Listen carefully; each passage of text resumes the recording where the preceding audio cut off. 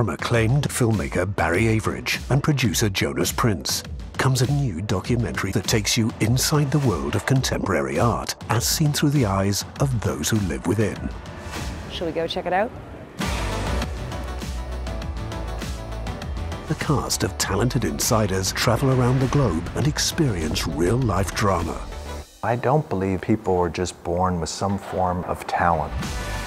From international art fairs to gallery openings. In general, what we're seeing now is the internationalization of the art world. From artist studios to auction houses, their stories intersect with the most provocative personalities in the art scene today. There are times where I've started working with artists early on who have become big international stars. Revealing the glamorous, scandalous, often outrageous, always absurd truth. Upward, horizontal, fine.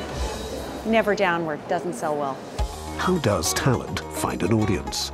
How does power decide access? And what's the real price of genius? Guy, you're bidder at $78 million. And selling. Art, like all true culture, isn't about utter agreement.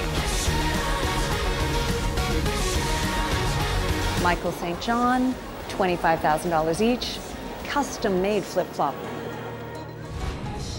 Blurred Lines, a new documentary film.